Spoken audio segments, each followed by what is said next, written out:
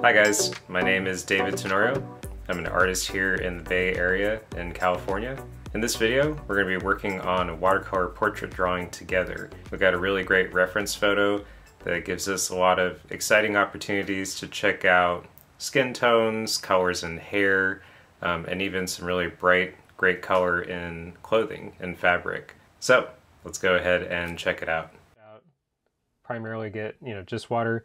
Then with water, I'll come in and I'll kind of soften, especially the edges, some edges of the shape.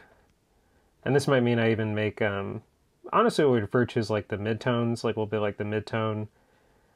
But watercolor at its best, I would say, there's like quite a bit of things I would say like help watercolor perform or like look really cool, make it look amazing. But part of it at its best is it's a combination of soft and sharp edges. And that's painting in general. That's not just limited to watercolor. Painting in general would be a really great synthesis, like a series, a mixture of soft and sharp edges.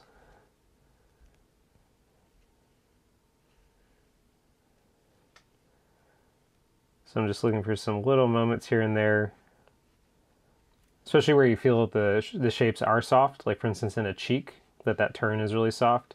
And I'm just laying some clean water, especially next to or like near the edge of one of those original pieces, so that I can soften some edges and also drag a little bit of that kind of thin color into the other areas. What we refer to as midtone. Midtone being, not purely highlight, but then not in shadow.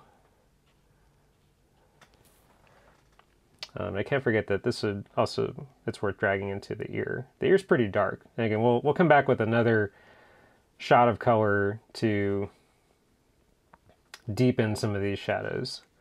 Also, this is a good time you can throw a little bit of like heat, like a little bit of red.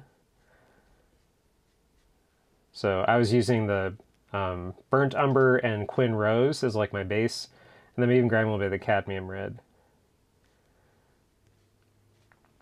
I mentioned in one of the other times I taught watercolor that I'm far from the person to like just be saying all the colors while I'm painting. It kind of reminded me of like a football play, like saying all these like cad red, burnt umber, cobalt blue. So I apologize if I use a color and I don't say it out loud, or if I use a color and it's actually not the one, etc. I do what I can.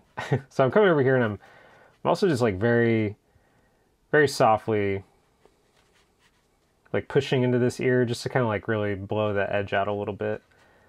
So that was as clean as I could get. It's not gonna be perfectly clean, but some clean water and then kind of just letting that blow away or blow out.